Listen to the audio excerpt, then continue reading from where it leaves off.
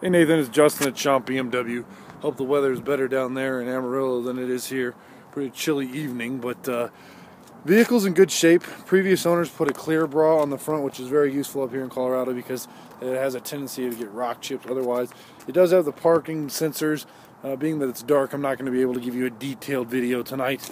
As you can see though, being a best price dealership, we've dropped the price twice on this car, so the next step is the auction. So that is bottom dollar, and you are getting a terrific deal on that car, because as we took it in, that was what we were originally trying to sell the car for, which was definitely available for the market.